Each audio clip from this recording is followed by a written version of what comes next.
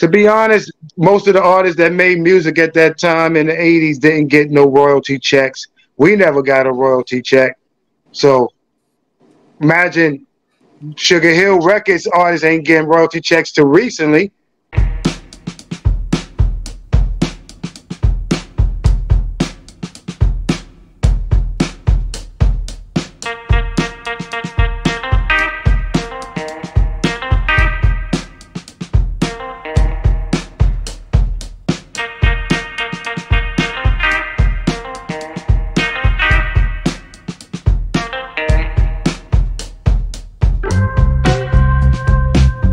Welcome everybody to Changing of the Hip Hop Guards podcast. I'm the Jones Sincere. That's my partner Uncle E.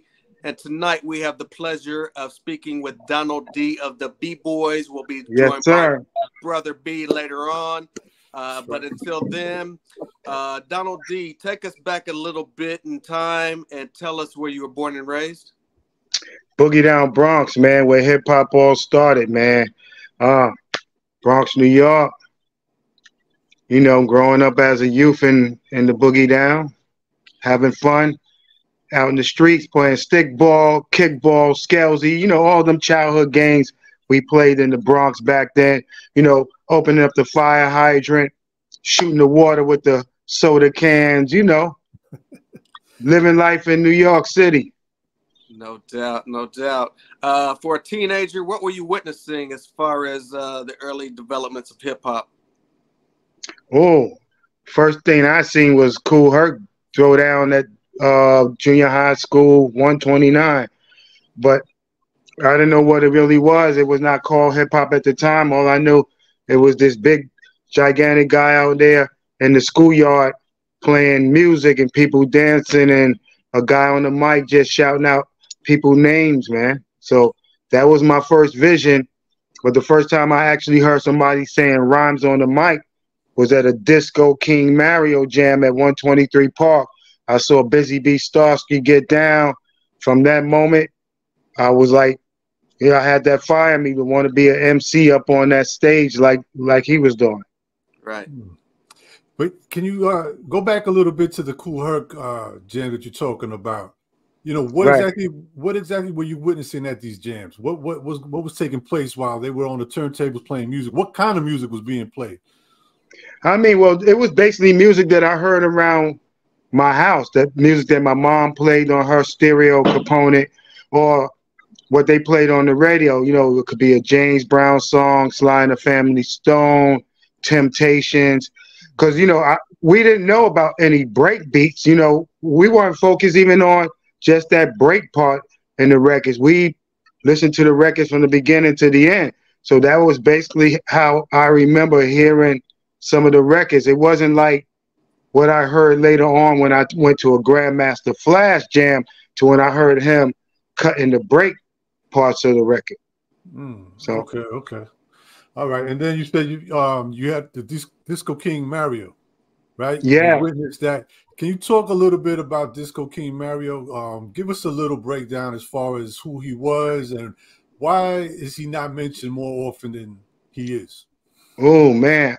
I was mentioning this on my Facebook page about how he's so unsung and not really represented as one of the founding fathers of this culture. I mean, you know, they would talk about Bam, they talk about Flash and Herc as the trio, but they leave out so many. But Mario played a big part. And, you know, I went to many of Mario jams, man, where he had it packed. And, you know, I don't understand how he's like one of the forgotten heroes of hip hop, but I'm happy that they acknowledged him recently. They had a street named after him in his community, and I see now a lot more people are showing them love. I guess it seems like once somebody shows you love in one part, then everybody start opening up the door. I just recently saw the video that Russell Simmons posted up about DJ Hollywood, how he's being forgotten, and he played a big part. I was going to some of Hollywood parties at 371, and he inspired me too, him telling stories on the mic and just as a DJ that could rhyme. You know, it's crazy that he's not being acknowledged. And I say on that Yankee Stadium event, there's not enough Bronx people that built the foundation representing on it. It seemed like it's a money-making opportunity, and they got people that had hot records or hit records, and they kind of like got the pillars of hip-hop a little small part, but there was so many that played a big part in helping build the foundation and getting hip-hop stretched worldwide. So, you know, we got to fight the powers that be. Right. Before getting into MCing and b-boying, who were some of your musical influences, Donald? Oh, well, what I heard around the household, The Temptations, Sam Cooke, Parliament, Funkadelic, James Brown. As a kid, my mom took my brother and I to the Apollo, and we saw James Brown live with The Temptations and Gene Knight on the same bill. It was incredible. Me seeing Dennis Edwards was so inspiring of just how he was the leader of the group, and he was just, you know, and even watching The Temptations, they set that foundation of early hip-hop of passing the mic around where everybody had a part in the song, and then you wind up seeing how that evolved with the Furious Five in the beginning. So, yeah, that was the music, the soul music of the 70s. Motown sound was what I heard around the house. Jackson 5 was the music of my youth. Right. Talk a little bit about your earliest element of getting into hip hop. A lot of MCs would say they were graffiti artists, DJs. For Donald D, personally, what was your first element getting into the culture? You know, I tried to get down on the floor and dance around, man, but it didn't last too long. I didn't see b-boying as a future endeavor. And then I used to tag my name around. Sometimes I used to write Don Juan, or I write Don Juan 180. But nothing major where I got and took it to the subway trains or painted big murals, you know, because once the MCing took part, all the other elements kind of faded away. Okay. And can you tell us a little bit about, as far as, you know, you just mentioned the graph and dancing, but like what exactly did you witness coming up around that time? Like, for example, with the B-boys going to the jams. Because I always hear the stories about before they really went down to the ground, it was more of the top rock. Right. Can you just tell us a little bit about that development that you saw from your perspective? Well, I didn't see the b-boying part till I went to a Bronx River Jam. Okay. And that's where I'm first seeing the Zulu Kings getting down. I couldn't remember who they were, but I'm pretty sure it probably was DST. You seeing the Zulu Kings was my first witness of seeing b-boys getting down and doing moves that I never seen before. Okay, Zulu Kings, all right. Now, at that particular time, are you anywhere involved with the Zulu Nation or thinking about joining the Zulu Nation? Or did that come much later? That comes much later. I was just a fan as a witness watching them guys get down on that small stage up in Bronx River Center. Seeing Pow Wow and Love Kid Hutch, Biggs, you know, even going to some of Africa Islam jams when they were called the Mayberry Crew. Just, you know, floating around the Bronx, just trying to see whatever jam I could see. It was basically me and Easy AD, who became a member of the Cold Crush, because we were childhood friends, and we were just floating around going to jams. Yeah, what part of the Bronx exactly were you from? From the South Bronx. So I grew up in an area called Lambert Houses, that was near East Tremont, right near the main entrance of the Bronx Zoo, which wound up having some legendary hip-hop people growing up in that same complex as Raheem from the Furious, Sha-Rock from the Funky Four. You had Tony Tone from the Cold Crush, the original Spinderella. Right down the street, you had Levon, who later became a member of Grandmaster Flash group. We had some basketball guys that played at St. John's, Billy Goodwin, my man Ronnie Ryan. So many. Some other legendary groups, the Eminem crew, DJ Cool Joe. So it was a lot of artists growing up in that same complex. Also members of the R&B group GQ. Okay. So yeah. Okay. So the reason why I was asking, because you mentioned going to the different parts like Bronxdale and all that, and I know early on back in the days, sometimes you had to kind of be careful depending on what part of town you were from.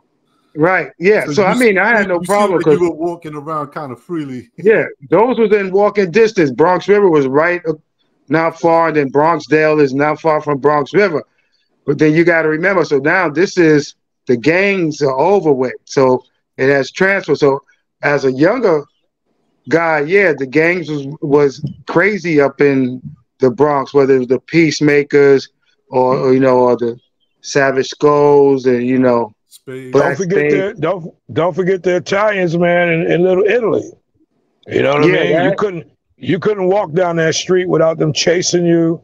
Even up by your street, be with the Chingalings, man. It was crazy, but we were young where we didn't have to be part of that. Okay. So we were lucky. Gotcha. Brother B, before meeting Donald D, talk a little bit about your journey into hip hop. What was your first element? Like I was telling Donald, a lot of MCs would say they were graffiti artists, DJs. For Brother B personally, what was your first element in hip hop? My introduction to hip hop was just seeing how it was just a surprise to me that I didn't know that people had that kind of talent to rap on the mic and break dance. I wasn't a break dancer.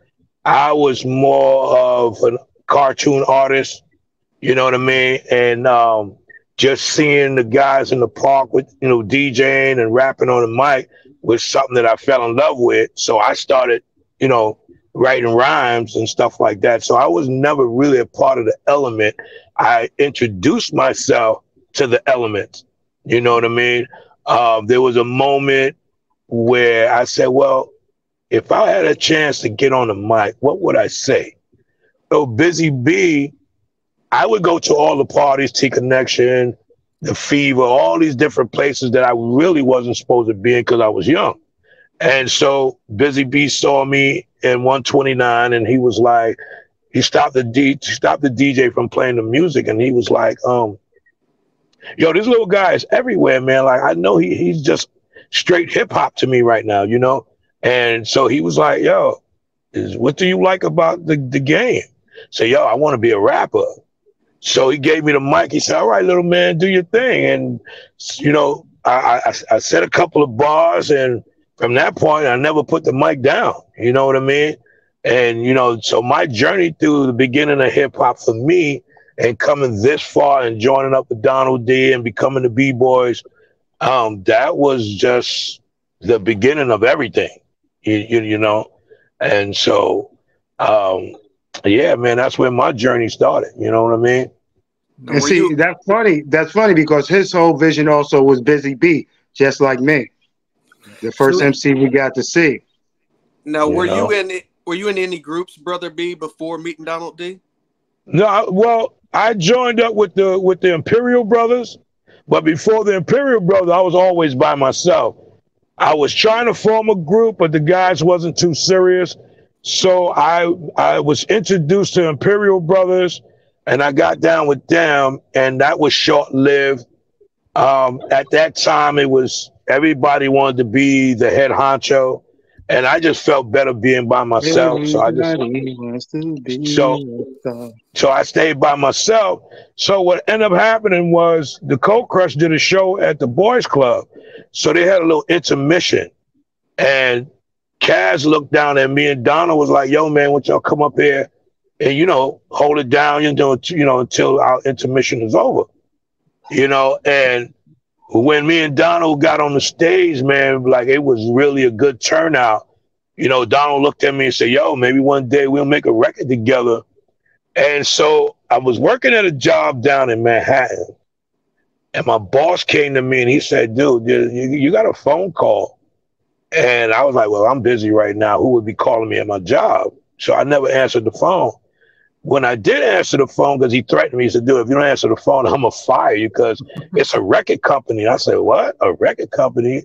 I never contacted a record company or none of that. So when I got on the phone, it was Vincent Davis of Vindicated Records. He said, "Listen, your boy Donald D referred you to me, and I want to know if you are you willing to be a part of a group to make records?" And I was like, "Hold on a minute," and I just turned to the side, and looked at my boss, and this got to be a joke, you know. Yeah, I said, "This got to be a joke, man," because I was like, "This can't be happening right now."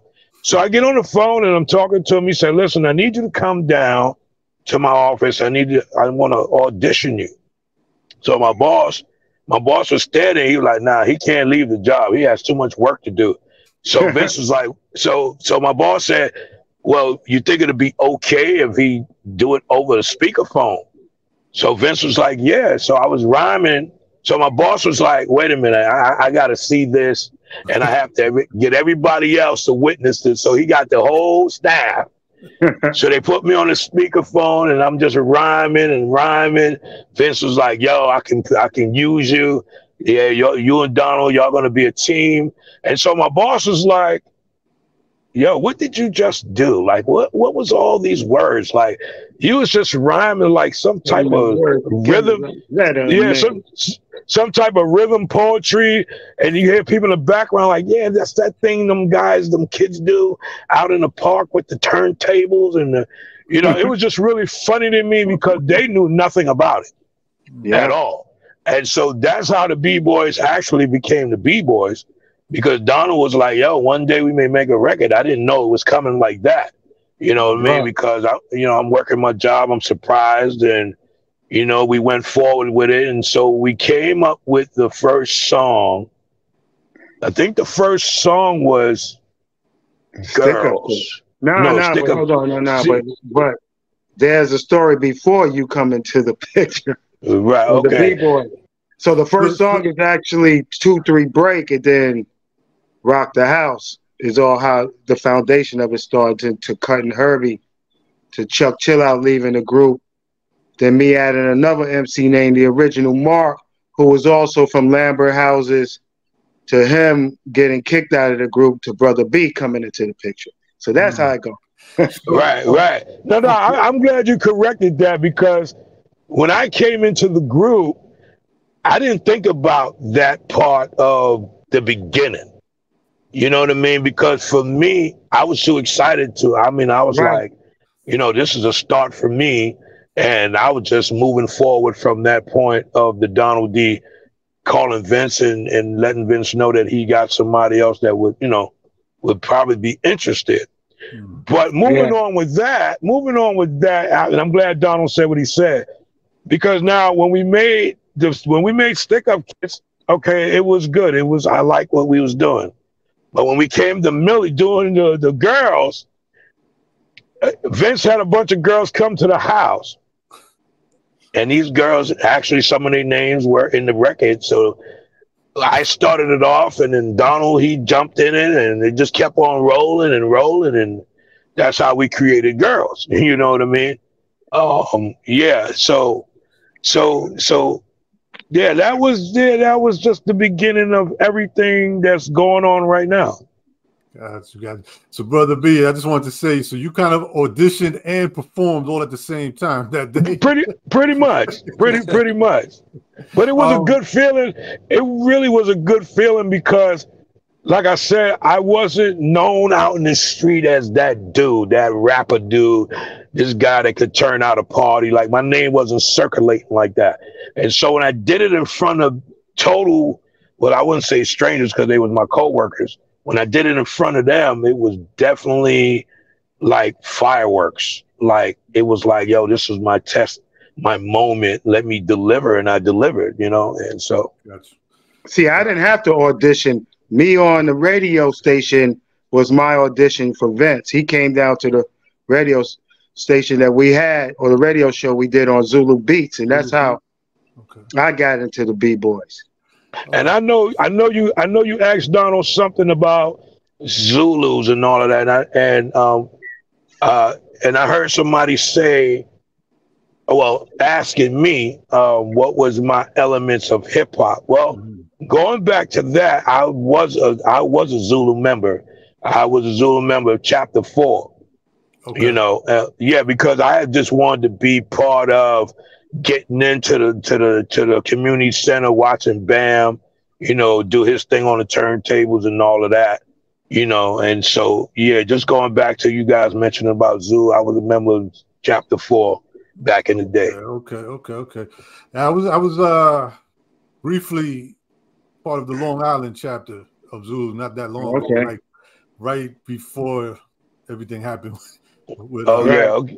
Right. So yeah. So Donald, do me a favor though, because we kind of like you know, you mentioned about like certain members that was in the group before Brother B, but there's two things I want to ask you. First is, can you let us know more or less exactly how that started as far as the group? Because I know Chuck Chillout was down, and I think for a lot of people it seemed like it was you, Brother B, and Chuck Chillout, like that was the main group for a while. No, the main group was to break that down a little bit.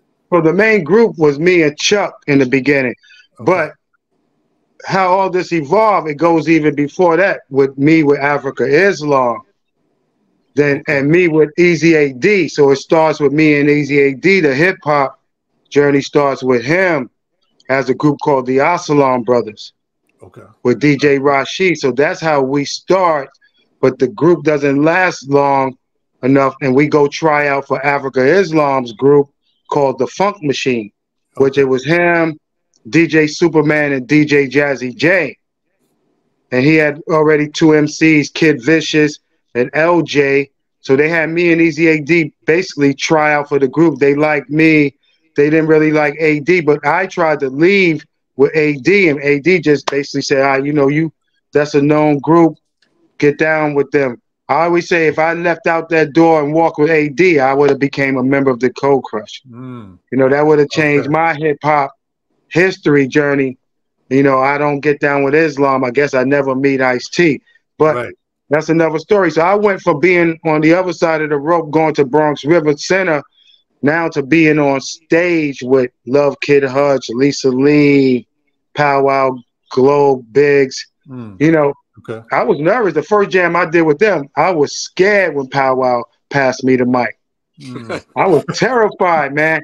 But once he gave me the mic and I just said 1, 2, 2, and I heard Smitty with the echo had it, I felt right at home and said my first rhyme with these guys, and the rest was history. So from us doing the radio station, so we had a radio show called the Zulu Beats, Africa Islam, DJ Red Alert, and I was the MC that rhymed live over the air while Islam played the beatbox. So Vincent Davis from the record company would listen to the show and heard me rhyming, and he came down to the station and basically asked me that I wanted to make a record. But I thought he wanted to do it with me and Africa Islam. But he said, I have this idea of this group called the B-Boys. I have this DJ named Chuck Chillout, because I had never heard of Chuck Chillout. And so the rest was history. Went in the studio and did those first 3 records. So time we got to making Girls, Chuck Chillout had already left the group, went solo and started doing his own thing, putting out records on Entertainment. Gotcha. Okay, thank you. What about Entertainment was so appealing as far as there wasn't a lot of record labels in the early 80s. So what was it about that label that you guys felt comfortable to sign over there? Well, I wasn't thinking about Entertainment. I wanted to sign with Celluloid Records. I had a conversation with the legendary graffiti artist Phase 2 at the Roxy's, and he had a song called The Roxy's. So I was asking him, how did he get to make a record? Because before then, you already, you had Flash and them had made records. They was on Enjoy, then they went to Sugar Hill, and the Funky Four. So I knew people that had already made records, and he told me I had to talk to DST because I had loved the sound that was coming out of Celluloid, whether it was Fab Five Freddy, Change the Beat, the stuff that DST had, Bam had Time Zone, the Wild Style. So I went to DST, and he basically said if I was going to make a record with him, I had to wait 2 years. He's like, yo, you're going to be on a 2-year wait. So Entertainment beat him to the punch. You know, so I was gonna probably wait the 2 years out. And so when Vince came up to the station, he took me in the studio, and I had no clue of how to make a record because he was telling me to write my lyrics in bars, and I had no concept of what that was. Because when we rhymed back then, we had 32 lines of rhymes. You know how we rhymed back then till we passed the mic to the other MC. So he basically broke it down to me listening to a Temptation song, saying you hear 8 bars of them singing the verse, and then there's 8 bars of the chorus. And that's how I based it around writing the full song of Rock the House. Gotcha. And that's how it started. Brother B, before cutting the record with Donald D, did you have anything materialize on wax, or was your first appearance? No, yeah, I didn't have anything materialized on wax at all. My dream though was just to get on a record. Donald made that happen, but before then, I had 4 best friends that I hung out with every day. And what we was doing actually was like whenever anybody threw a neighborhood jam, community jam, we kind of bum rushed the party. Basically, they made sure that my homeboy, which is me, get on the microphone and show them how it's really done. And I was really successful with that because other rappers, you know, they would write a few bars. You know, then it goes into like this meaningless. It's just making noise now. Yes, y'all, to the beat, y'all. Right? Yeah, it was all of that. It was like a little bit of bars and a lot of yes, y'all. Right? Well, my thing back then was I was a storyteller. Like I could sit in the park if I see 2 girls fighting, and they turned around and jumped this old man, and the police came and chased them in the building. I wrote, you know, raps like that. So basically I would go to these different projects and we'll just hang around, you know, drink a few 40s and all of that. And my boys, they would always say, man, it's time for you to get on the mic, man. They ain't saying nothing. I said, yo, I'm get high. So it was like, how am I going to get on the mic, man? I don't know these guys. So I had a friend named Pokey. Like this dude was like, he was definitely a party crasher. Like he didn't care. Said, listen, DJ, my man, yo, turn that off for a minute, man. Yo, my man right here, yo, y'all need to put him on the mic, man. I'm telling you what I'm telling you. This dude will definitely get it popping. And I used to look at him like, oh, why you always put me on the spot? Because you good and I want you to do your thing. And basically, I would just go to all these projects, all the parties, and just get on bum rush the mic and do my thing, man. And I was a hit, to be honest with you. But my name didn't flow around the mainstreamers like the Cold Crush Brothers, Flash. You know, my name wasn't rolling in that circle, at the time. But for what I was doing, I was proud of what I was doing. So I just kept doing what I was doing until I met up with Donald. And the funny thing, meeting up with Donald, we went to the same neighborhood boys club. You know what I mean? Sort of like we all grew up in a boys club. And I never met him in the boys club like that, because we always play intramural basketball, you know, different sports in there, you know, and stuff like that, until the music really, you know, took a whole different turn is when I started seeing Donald. And that's when we was able to look at each other just to say, yo, maybe one day, man, we can do something together, man. And basically that's just how it went, you know. So before that, no, I never had nothing materialize on wax at all. Let me say something, because Brother B said, speaking of funny, I'm gonna tell you all the funny story how when I told you I first saw Busy B Starsky. So when I see Busy B rhyming, he's the first MC I saw saying rhymes on a beat that rhymed. I remember running to the local bodega. I got it because back then they gave you a paper bag. Like you had to put your beer in a bag and you walked around in a paper bag. I asked the guy, can I have a bag? I asked him, can he give me a pencil? And I wrote down everything I heard Busy B saying. Because back then, MCs ain't really had a lot of rhymes. So Busy B kind of repeated a lot of his rhymes, especially the float like a butterfly, sting like a bee, got more rhymes than Muhammad Ali. I wrote down all of that. When we did our first jam as the Arsalan Brothers, we did it in an abandoned building in the Bronx, where we had the DJ set in one room and the people dancing in another room. So I'm back there rhyming Busy Bee rhymes off the paper. Nobody can see me. But then a guy came back there and said, yo, you biting. You're saying Busy Bee rhymes. Ooh. And I was like, wow. So that's when I first went and wrote my first rhyme, which was the Dip Dies Recreated, not MC that I imitate rhymes.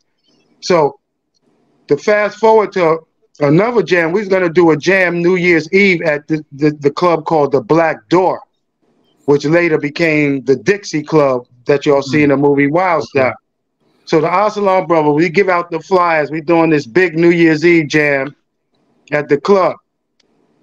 All of a sudden, the manager of Grandmaster Flash, Ray, talked to the owner and got us kicked out of the club, and they put Grandmaster Flash and the Furious in there. So we were pissed. Or we were mad. Let me say we were mad. So me and Easy AD was standing in front of the ropes watching them do the jam. And we were thinking, all those people, because we gave out all the flyers and they didn't give out no flyers. But we knew they were a bigger group than us. So we was like, did all these people come seeing our flyer or was it just word of mouth? But that night, I got the education of a lifetime because that was the first time I saw the Furious. And I got to witness and see what all of what they all did. So I got to see how Kid Creole rocked the Echo with the Echo switch. Solid, go, go, go. I got to see how Cowboy rocked the crowd, throw your hands in the air.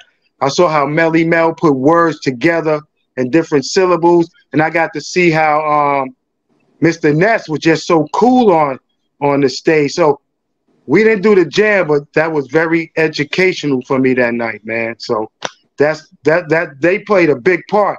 And when Brother B mentioned about telling stories, the first story rhyme I heard was Cowboy say that story about the mouse that lived on the hill, which later on I had wrote a rhyme on Ice-T's song where I talked about a mouse in the house, and that was inspired from Cowboy's rhyme.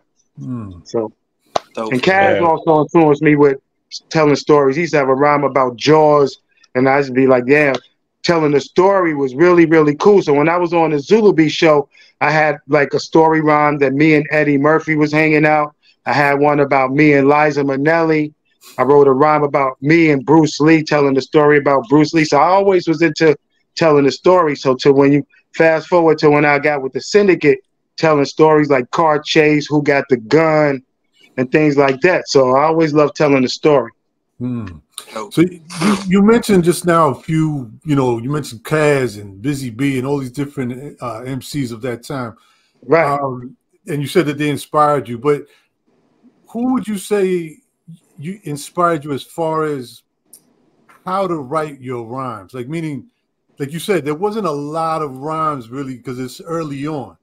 So where did you come up with like, okay, I'm going to rhyme like this or in this type of cadence, or, was there any particular person that influenced you for that? Nah, I had no blueprint.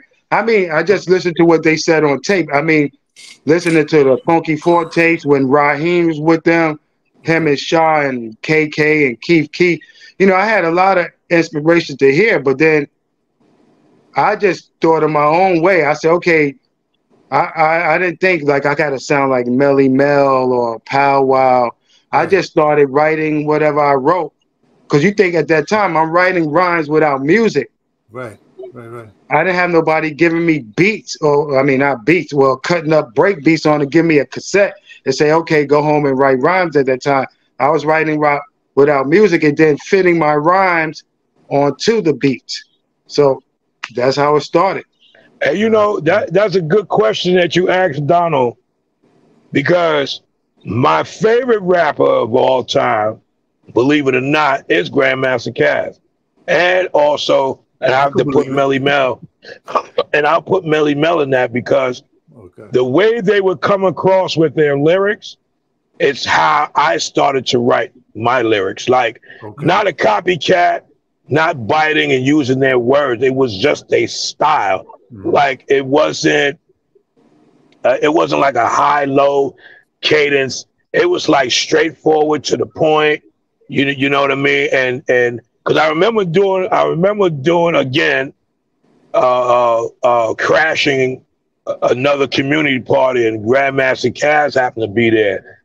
And Caz got on the mic after I was done. He said, "Yo, this guy reminds me of myself, the way he rhymes." And I was really proud to hear that, because this was coming from one of the higher ups in the game. You know what I mean? So yeah.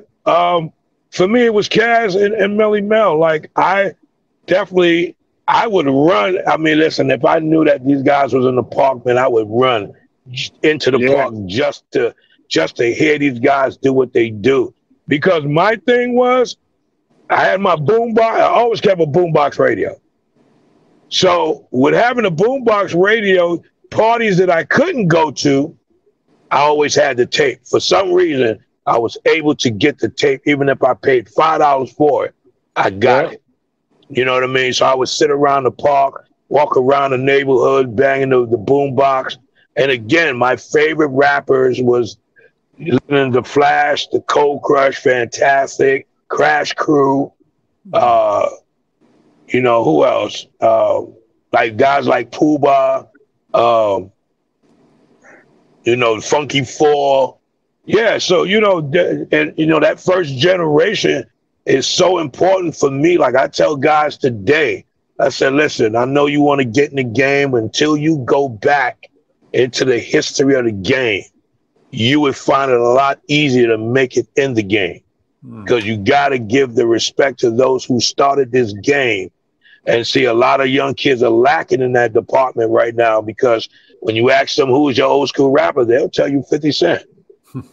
Right. You know what I'm saying? And I don't think that's cool for them to make that kind of remark, because again, this game is serious, man. It's like when it first came out for me, and I'm gonna tell you how I saw it. Grandmaster Caz, known as Casanova Fly, he was a DJ.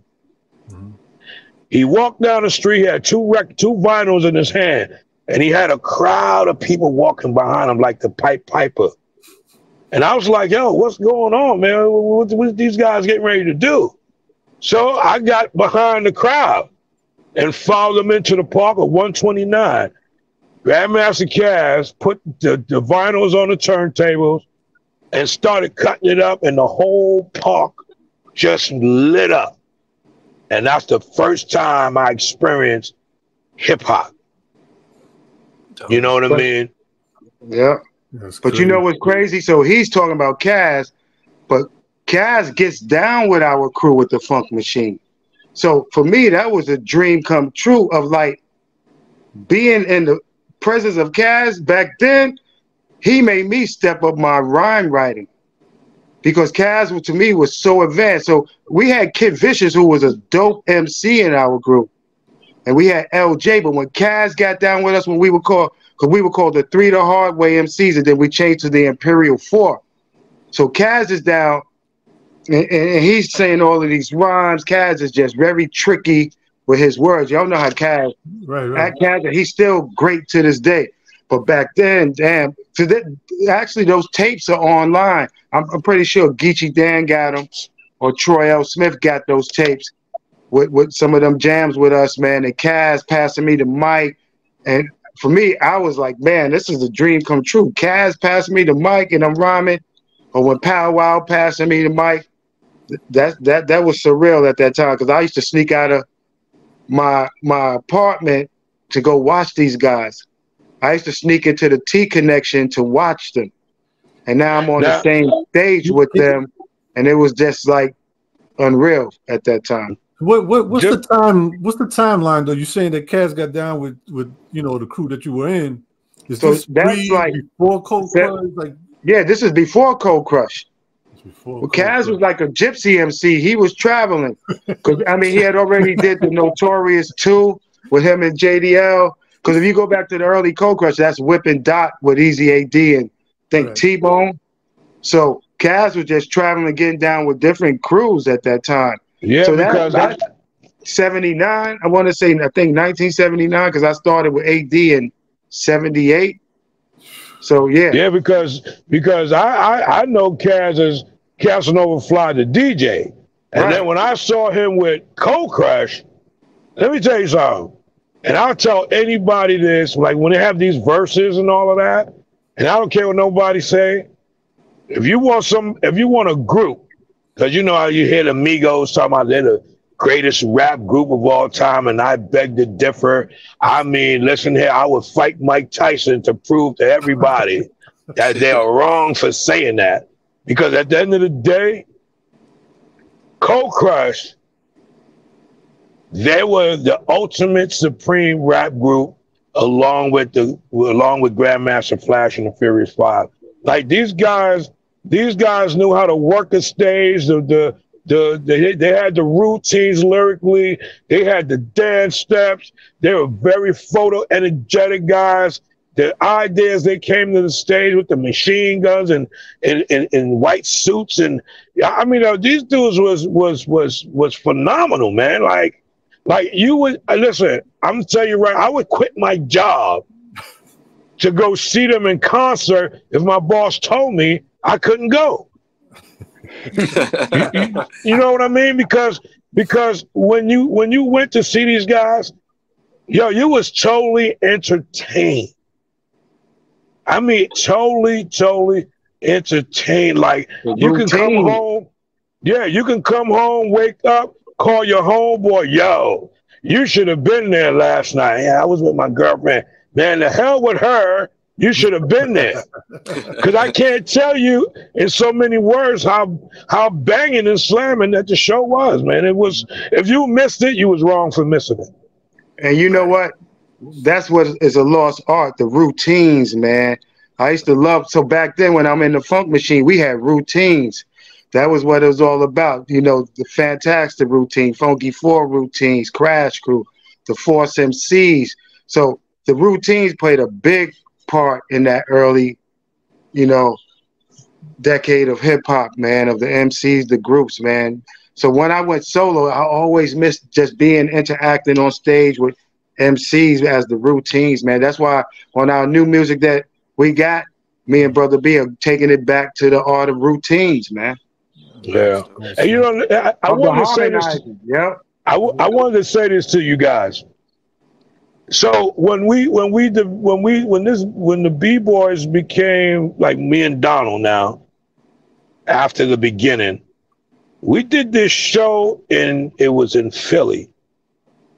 Now we went around and we did shows here, the Fever, Fun House, stuff like that, and I used to always say to Donald, man, this is a good thing, man. I like the reaction I get from people and stuff. But we did this one particular show in Philly, and it was the Night of the Boys. I think it was, Donald, it was the Boogie Boys and the Bad Boys. Yeah. So because we got paid the less, we had to perform first. And, they was making fun of us. Yeah, you guys get on first, man, whatever. I said, all right, cool. So me and Donald came up with an idea. I said, yo, you know what? Let's go in the crowd. So when they announce us, and we're going to hesitate. So when they announce us, we're going to make them announce us again for the second time. So we got on the hoodies. We're in the crowd. Ladies and gentlemen, the B-Boys. And so we kind of hesitated. So now the crowd is getting a little antsy, like, oh, what's going on? Yo, ladies and gentlemen, the B-Boys. So we came out of the crowd. And when I tell you that building exploded, yeah, everybody was looking. They were looking at the stage, thinking we coming out on stage, but we were in the crowd, walking from the crowd to the stage with the mics. They went bananas. Let me tell you, they were pulling on our clothes. Security, it was like, yo, hold up, man, what's going on? Ain't nobody tell us about this. We bust them up that night. Right. So we make it to the stage, and then so when we get on the stage, everybody's just bugging, like the place is lit. It was like a lower level balcony venue. And so I remember looking at Donald, and I said, "Yo, Donald, you know what? I heard the rumors going around saying that you could rock a crowd better than me." Right? And I said, "Well, we're gonna prove that right now." So I said, "Listen, we're gonna go down the middle, split it right down the middle. I got this side, Donald, you take this side." By the time we was done doing that in our normal routine, on the microphone, never left alone. Got more juice than Uncle Pro, and I'm the brother B in the place. Guarantee put a smile on your face. Here tonight to let you know my zodiac signs are Leo. Guarantee I steal your microphone doing my show. So one for the trouble too. And when I tell you Mardi Gras came on, the walls fell off the building.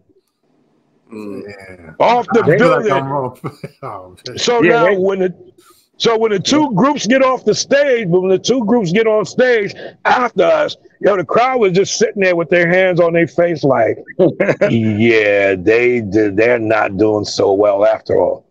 But after the show, the girls, man, dude, they chased us down the parking lot. They caught Donald, ripped up his leather jacket. And I jumped in the limo and locked the door on Donald like, yo, dude, you on your own, player.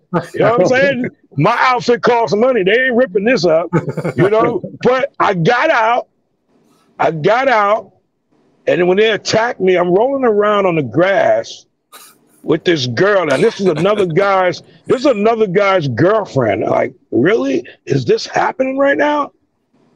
I'm like, wow, I love this. This is hip hop. This is hip hop, man. You know what I'm saying? Right. Yeah, I'll never forget the night, because when I was on stage, the same guy was pulling my pants leg, and he says, "Yo, my girlfriend want me to give you her number." I said, "What?" So I took the number. This is that same girl I was rolling around in the grass with outside after they chased her. I couldn't believe it. I said, so I said, you know why I love hip hop? Because you can get the girls. Well, back then. Back then you can get the girls.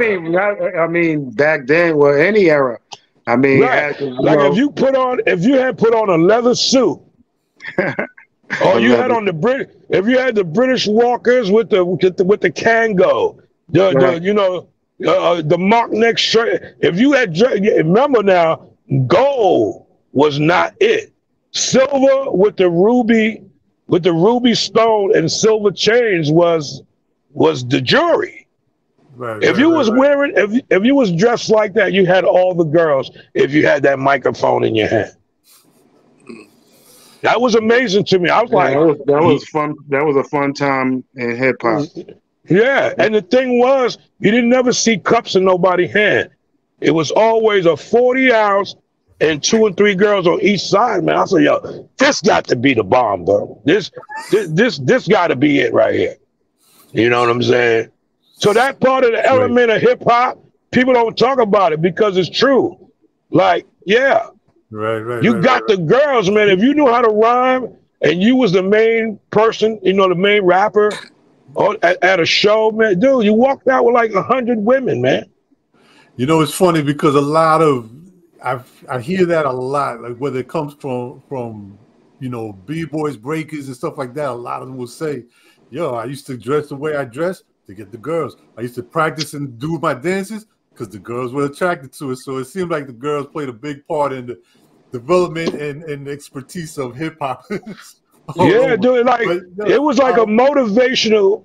Excuse me. It was very motivational. Right. Because you knew, like, just say if you had a job, you got off of work, you got your hair cut, you had your fresh shell toes on. You know what I'm saying? Yeah, man, it was like, no, I got to get to the show because I know Mildred going to be there, Alice going to be there. Oh, yeah, you had to dress fly. We was the fly guys. Fly guys, fly girls back then. Yeah, man. You know what I'm saying? So the kids today, they get that. I mean, should they get it more than what we was doing back then? But they're just missing. They're missing the respect of it. You know what I'm saying? Like, a lot of respect came back in the day. Like, you just couldn't do what you wanted to do with girls like that. You know what I'm saying? Like now, man, even the girls, they disrespect themselves the way they dress. Them girls wasn't dressing like that back in the day. You know what I mean? So sometimes I gotta remind them, like, look, dude, go back. Don't be afraid to go back to learn so you can move forward. It's okay. Right. It's okay, man, you know. Hey, Donald, real quick, you guys mentioned about the Vintertainment, right? But I Right. saw also, what was the deal with the Street Wave label that was out in UK? Was that around the same exact time, or is that two different times? No, Streetway was a company that also was Street Sound, that was Morgan Khan over there in the UK. He basically was licensing all of the music that was out in America at that time. But the crazy thing is the labels wasn't really telling a lot of the artists that the music was being licensed there. Yeah. We didn't know. Yeah. As the B-boys, we didn't know. We didn't find out. We didn't find out till 2011 of how big our music was in the European market. When we did their 25th anniversary back in '86, they tried to book us in England, but basically the label didn't want us to know because that was a way of not us getting paid. To be honest, most of the artists that made music at that time in the '80s didn't get no royalty checks. We never got a royalty check. So imagine Sugar Hill Records artists ain't getting royalty checks till recently when they won their court case. Settlement, right. Enjoy. Think of all the labels back then, from Tommy Boy to whatever, Tough City, because nobody knew the business. They weren't going to take time to teach us publishing and about how many points you get on the records. They weren't going to let us have our own management. I remember Vintertainment didn't want us to even talk to Russell Simmons. They wanted us to sign the Rush management. Our song Girls was one of the hottest songs back then that Run DMC played on rotation, LL. Jalil used to tell me all these stories. Jalil from Houdini, he said when they were out on the Fresh Fest tour, which we thought we were going to be on those tours, but the label shot that down, whether it was us or at that time also Joski Love. So, yeah, it was crazy that, the music was licensed throughout the world and we never saw a penny of it. Yeah, and also what was crazy about that too, because when Donald started telling me and I started looking up stuff, and I'm like saying, wait a minute, man, we got like they started putting together little packages, B-boy tracks, like and selling them off for $75 a pop all across Europe and all of this. And I'm like saying, hold on, how come B-boys ain't getting no kind of money out of this situation? And I just thought it was, it was very discouraging to me, to be honest with you. Like, when you deal with people and they talking to you face to face, like my dad always used to say, a man is a man if he keeps his word. You know what I'm saying? And even though you sign a contract, your word is still honorable as well. What really opened my eyes when I did my first gig out in Europe, me and Donald, and this young guy came up to me and was like, yo, man, your music changed my life. And the dude cried on my shoulder, man. And I was like, I didn't know we made an impact like that overseas at all. Another guy was crippled. His wife had just passed away. She had died with twins that he was raising. And that man told me, he said, I did everything possible to find a babysitter because when I knew that the B-boys was coming, I had to be there. Like, dude, I never heard stories from the other side of the world. Like, again, never knew we made an impact like that because Vince kept us out of that loop. Yeah, you know what I'm saying? So basically 2011 was the first time we performed as the group in Europe. With me, him, and Chuck Tiller was the first time they got to see all three of us on stage together. Yeah, that's crazy. I mean, it makes sense because, how would you guys know if the label didn't tell you? There was no way of gauging, like now that you have Instagram and everything, you can see what you're doing. That's nuts, man. Exactly. And if you think, Vintertainment had a nice roster of artists, whether it was us, They had Joe Ski, they had Dougie Fresh, they had Keith Sweat, Chuck, Red Alert, In Touch. Right. So they had a nice roster, but you know, the label was selfish and destroyed the legacy of that label, man. So, hey, it is what it is. Ain't no reunion parties with that label because none of the artists will ever accept it. Yeah, right. You talked a little bit about creating 5 songs in the early days. What song would you say got you guys the most traction? Back when we was in the B-Boys? Yes. Girls.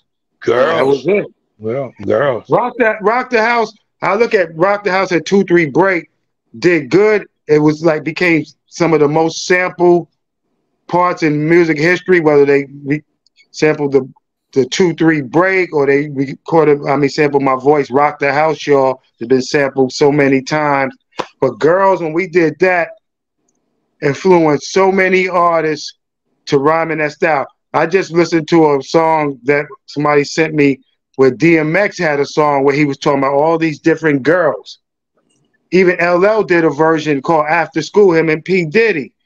It's been so many. I know Prince Paul did Girls. The original Gun Clappers, part of Boot Camp clip, wound up doing. So many did a style of girls. Even the intro that Brother B was saying where Brand Nubian sampled that as a chorus on their song, on their album. So many people sampled our music and was influenced by what we did as the B-Boys, man. Now, but let me tell you this too. Whenever I get an opportunity to do a performance, and I've noticed, no matter where I've been, the minute I say I know a girl named Millie, the crowd just start. They know the lyrics. That's just how.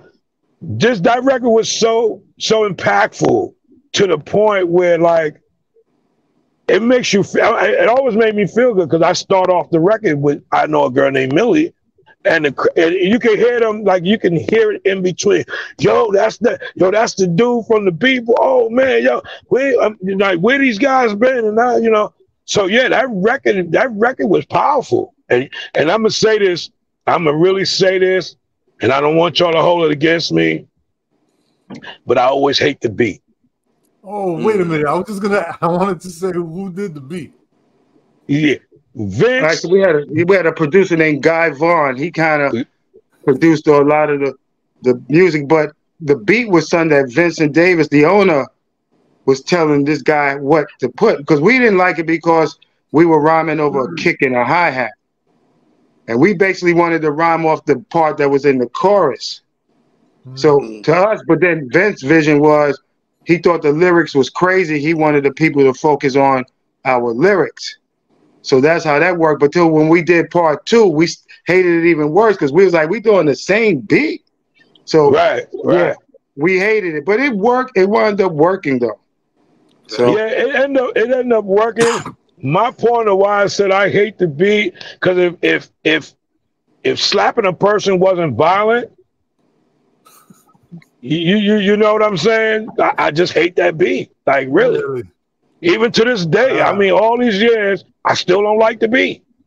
You know, it's too wide open. You know what I mean? It has room to add melody and stuff to it and all of that, where the lyrics will still come across. I just hate that beat, man. You know what I'm saying? So, if I could have handcuffed them to a tree, pour honey on them and let the bees get them, yeah, that would have happened too. You know what I'm saying? I just don't like the beat. Yeah. Momentarily. Go ahead. Yeah, no, because I'm just saying there's something. I get what both of you are saying as far as the beat goes. Like when you really start to think about it now, you know what I mean? For me, looking back, I get it. But at that time, there was something about that beat that made it sound so distinct and apart from whatever was out there. All the other beats. It did. I mean? It did. It stood out. I think that was also part of what grabbed us. You know what I mean? Like, right. Because it stood out. It was told it could be. I think from all the other music that was coming out back then, everything was moving fast. Right. That particular beat, when it came out, it was more slow, then more laid back, and it was like boom, boom, do do do do do do. It was that sound. It was different from all. Too, though. You know what I mean? Right. Yeah. At the same time. Right. So, exactly. Back then, I used to imagine if we had our lyrics say we did it on the Boogie Boys Fly Girl track. Now we had that track to that song would have been even bigger. Gotcha. Yeah. Okay. Or say we doing it on the show track. Okay. That's how I envisioned Vince was going to have it, where it was like danceable, which he didn't see that, but he made that up with Joeski Loves. Of us complaining, he corrected it on Joeski Love's song. Pee Wee Herman. Yeah. Gotcha. But see, another thing too with the Joeski Love era that really upsetted me really was the fact that, okay, we're all label mates, and we kind of, even though they had 2-3 Break and Rock the House, y'all, and all of that, and just to show the impact of girls, kind of put Vintertainment Records above water. Like, you can see the company is getting ready to rise. And then all of a sudden, when he worked with Joeski Love, then you put the B-Boys on the back burn. You know what I'm saying? Like, it wasn't like a team effort. Like, okay, I got you guys and I got Joeski, and both records are good. You know what I'm saying? Even though his was hotter than us because, okay, it was a different style and everything like that. But the way he put us on the back burn, then he gave me, I spoke to Vince myself. Well, I need you and Donald to come in and do an album. So when I mentioned what's with the contract to the album, don't worry about that right now. If y'all don't do the album, y'all can't go on the Run DMC tour at the Garden. I'm like, hold on, wait a minute. What you mean? So you don't think doing a contract for the album is important as well as doing a show or doing the gig at Madison Square Garden with Run DMC? I'm not understanding where you're going with that. You know what I'm saying? Like, when now we become optional to doing a contract? If not, we can't do the show. Right.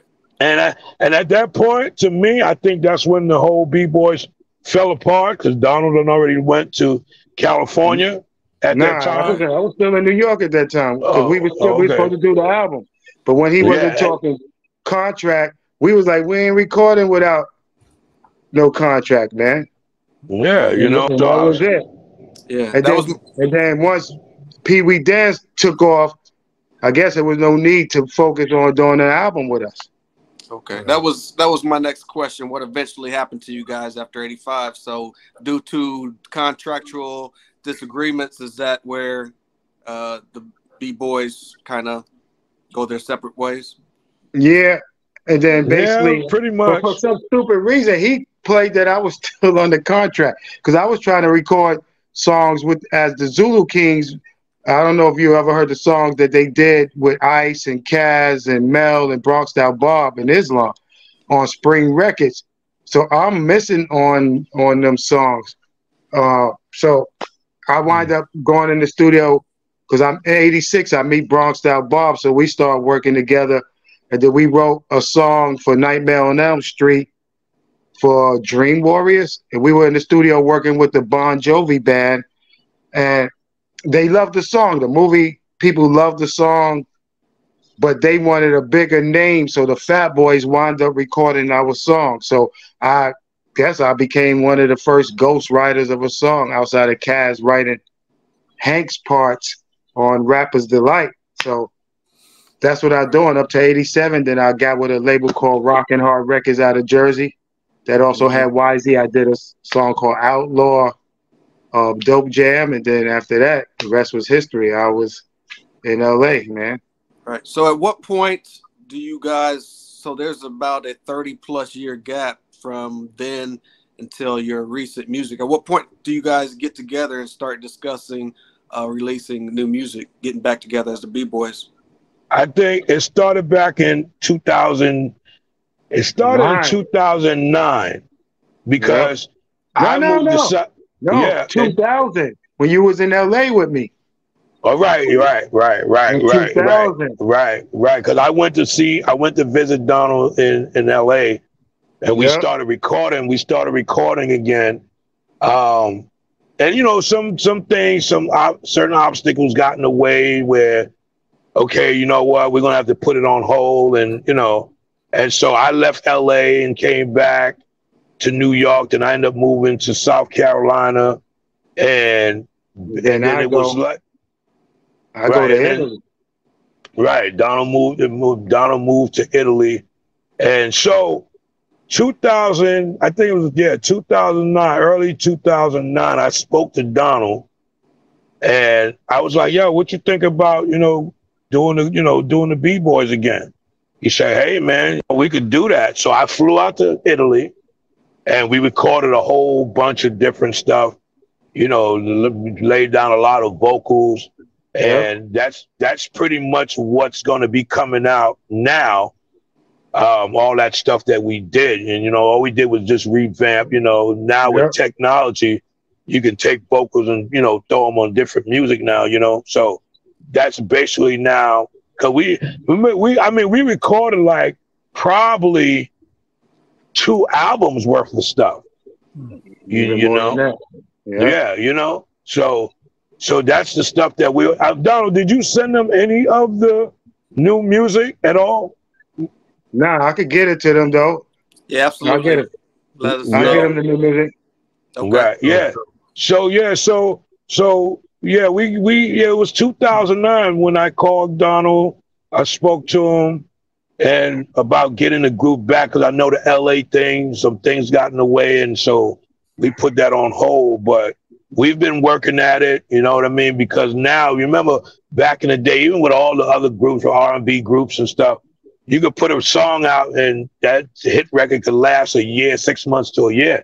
Now you put a hit record out, man, it lasts 2 months and less now. So every time we worked on the music, it was like, man, we need something else, man, because it's just going out of date so fast, you know what I mean? Like, and so we just continuously just keep flipping and keep changing and flipping, and so I think where we at right now, I think we're comfortable with what we got right now, just to reintroduce the B-Boys back on the scene. I think we're good right now, but we even have ideas for the second album. So, but we need to get this one out first, and that way. And you guys were able to still use the name? There was no issues with the. No. We don't care. Yeah. I mean, Vince came up with the name, but what he gonna say? He done jerked us for a lot of money. So what? He gonna come at us and sue us now? Right. No, yeah. I'm like, man, after 30 years, all the rights go back to the artists anyway. And if you think about it, he can't sue us because you got B-Boys, breakers. Right. So that name, everyone used that name. So the B-Boy name, you can't even copyright that.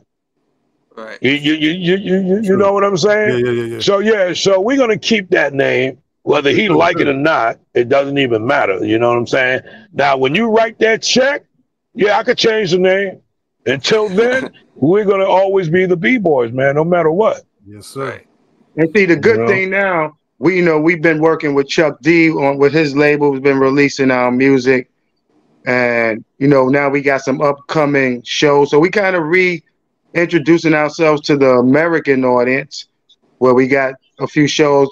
This Sunday we're gonna do the show in Brooklyn on the Coney Island thing. Yeah, I don't mean to cut you, but that sounds kind of crazy, man. Reintroduce yourselves to the American. You would think you could say like, the Europe, right? Right. Because Europe, we good. The Bronx got to reintroduce themselves to. Right, man. Because I understand what you're saying, but it just sounds crazy. Hold on, B. Let me say this first. It's strange because this is the 50-year celebration of hip hop, and it's been going on since January, and they've been picking and choosing who's been getting celebrated, and it's been basically the same ones. And they leaving a lot of people out, especially a lot from the first 10 years of the culture. So I was like trying to fit in, like, contact the people. How can I get down with this? So I had a conversation with Ice-T and Islam. They was like, man, forget about trying to fit in, man. You a legend, man. Do what you do. So I told B, man, all right, we got to do, first of all, let's put a flyer out that we are available for gigs. Right. We got to start hitting social media hard. Okay, we have a flyer. Contact us, blah, blah, blah. And then gigs started slowly but surely coming about. Basically, the show that we're doing in Brooklyn was already put together, but I had spoke to Ed when I saw them getting inducted in the museum in DC about some things, and he said, okay, yo, man, I know that, you know, the show is already closed, but I'm gonna see if I can get y'all added. Because I said, yo, we just need to get back out there so people can see us.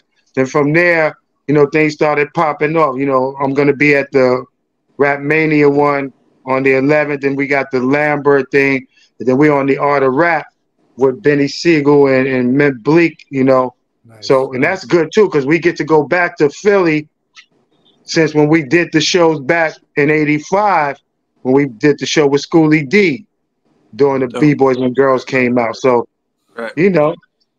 So, and then with the new music, that we've been releasing maxi singles. We had the first one called What You Gonna Do? And now we got this one called We're the 2MC that's out. And then we're gonna follow with the album called We Get Down. We got a nice song that features Ice-T and Chuck D on one of the tracks with us, man. That's really dope. Don't forget, This Is for the Pioneers. Yeah, we got This Is for the Pioneers. We got a lot of good joints, man. Because I see a lot of people from our era ain't really making current music.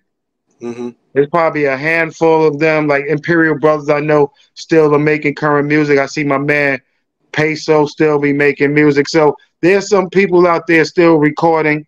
And, you know, because I love making new music, man, just to keep, you know, the fire burning, man. So what you guys may not know is that me and Uncle E was in the crowd during Bushwick Collective concert where Ice-T performed and got to see you out there? We was out there. How was that feeling of performing for that crowd? Go ahead, B. You could tell them. Well, you know, me personally, I live for all performances, man. Any chance and any opportunity I can get, I'm willing to get out there and do what it is I like to do. I wish that it was not only just the Ice-T set. I wish it was what the B-Boys could have done with our set, like the whole introduction routine and how we do it. But, you know, I was definitely grateful to grace the stage with Ice-T. You know, that was my first time ever gracing the stage with Ice-T. And I thought that was honorable. And I thank him so much for having me and Donald come out on the set and perform. So it was definitely a good thing, you know? Because originally we were going to take it back to the Syndicate, do some of the songs like that. But then I was more pushing like, yo, I'm trying to get the B-Boys thing popping. And then Ice came up with the idea, okay, well, I'm going to have y'all do your joint. I'm going to bring Tretch. He do his. Keith does his. He going to bring Smooth and Trigger out. And that's how that all came about. And it worked. But it introduced us back to the public of seeing us for the first time in years, especially in America. Right. So it was a good look. So, you know, Sunday is the next installment. Nice. Well, I won't be able to make that show. You know, I have some personal things going on where I'm at, so Donald has to go and represent for the B-Boys, and I know he's going to do a good job because that's just how we do it. You know what I'm saying? So, you know, I just want to say, man, that seeing you guys that day at the Brooklyn Collective, because like Donald, you know, you've kind of stayed, like, you know, people get to see you sometimes here and there, and you're right. Face. But I didn't expect to see Brother B coming out. You know what I mean? I kind of saw Donald like in the cut and everything. You know, I recognize, man, when you guys came out on stage though and performed that song, I was a little kid again, man. Right. I was so happy to see you guys rocking together, man. I feel good. Some footage of this. I thank you guys, you know, because you know who was excited? I just want to say that there's a lot of us, you know what I mean, like my age group and all of that, that came up on, you know, like music that you guys put out that, right. You know, we're still around. Like, we still want to see you guys performing. We still want to come out and support and enjoy. Right. But like you said, Donald, it's like you have to unfortunately reintroduce yourselves and try to bogart your way into some of these events and stuff. You know what I mean? Yep, you got to do that, man. It's a shame that the people that are out there that are putting these events together don't even have the mentality to think about, like, hey, let's reach out to these guys and these guys. It's like, because there's so many people missing out of a lot of these events. Yeah, and I'm glad you said that, because I was just telling Donald, I think it was like a month ago, you know, they got all these legendary tours, pioneer tours, and it's the same artists every tour, every year, back to back. Like, they don't reach out to nobody else. You know what I'm saying? And then, you know, because Donald does a lot of work other than just laying down the music. You know, he's sitting behind the desk and reaching out. And, you know, a lot of them, you know, one thing I hate the most is somebody blow smoke in your face with a big smile. You know what I'm saying? Because, dude, if it's not going to happen, say it's not going to happen. You know what I mean? Because there's always, yeah, man, the next time we do an event, I'm going to put you guys on it. But it's the same. And the same people that they're using, they don't have no new music at all. You know what I'm saying? And you would think with a group that got new music, at least give them a shot to see, you know, if they still belong. You know what I mean? And so that, you know, and I talk to Donald about that all the time. Like, they just use the same artist every time with no new music. Oh, that's like I said, we talked about the Russell Simmons thing, where he had to go onto social media to, you know, to let these people know Hollywood was irrelevant. How y'all doing this big event in New York and y'all ain't got him on it, you know? But I see how who they got. Live Nation is running it, and they trying to make that bag. But I don't think it's gonna hurt them having Snoop and Lil Wayne, or have more of the New York foundation that jump started all of this. Without us, there's none of them. This doesn't travel to them. And you think a lot of us New Yorkers set the foundation of bringing it to California when we all moved there. We changed that whole landscape of, especially LA hip hop, where we took what we were doing in the Bronx and the Roxy's and shaped LA a different way when we first got to LA. So it's a shame that, you know, not so many of the early day pioneers and legends is not involved in such a monumental event.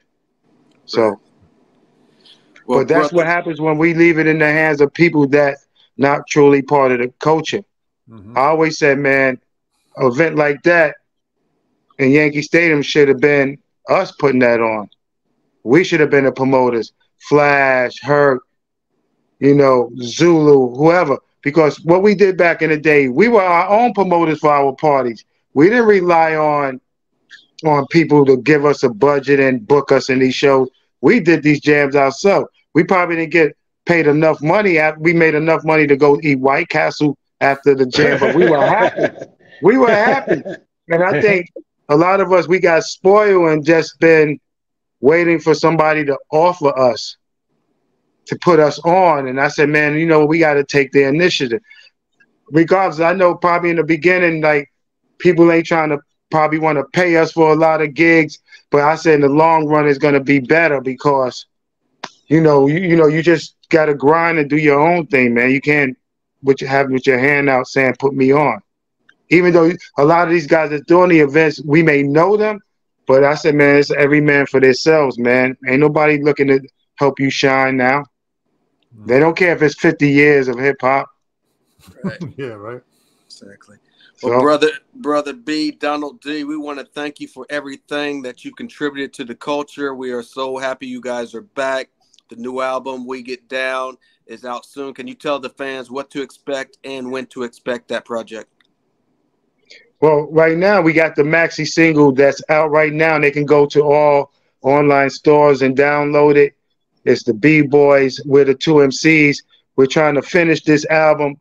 I kind of been going through some personal things, but we're gonna get it done. The We Get Down, so that we can get it out there, the full album, get some videos out there. So that's coming real soon.